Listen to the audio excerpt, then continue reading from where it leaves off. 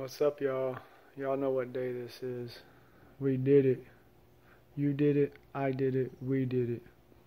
The 6-week challenge of no junk food, no alcohol, no marijuana, um, elixir in the morning, working out every day.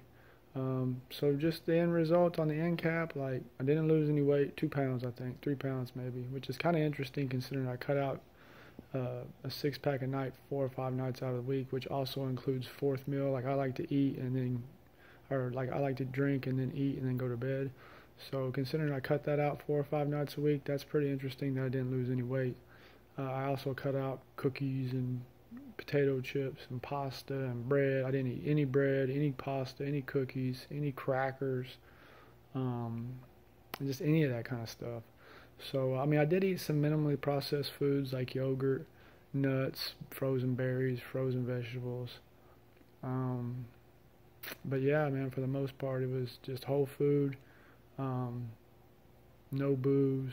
Just like the title says, no booze, no pot, elixir in the morning, working out every morning. Yeah, man, it was a great experience. I'm glad that I did it. I feel physically great. Somebody asked me yesterday, like, do I feel any different? 6 weeks is a long time, so it's hard to think back to like how I felt that day that I started. But um, yeah, I feel good. I think the things that I'll probably take away from this that I'll incorporate into my diet is probably the elixir. I might continue with the lemon juice in the morning, the lemon juice and apple cider vinegar in the morning, and do that before I eat. 30 minutes before I eat, I think I'll continue to probably do that, and maybe try to limit myself on some of the junk food. I wasn't a huge junk food guy anyway, but like I said, I'd like to catch a buzz, and then I kind of lose my inhibitions once I do and eat some chocolate and some stuff that I don't normally eat. But all in all, physically, for a man of my age, I feel really good. And tomorrow I'm going to celebrate by drinking a beer and eating a taco.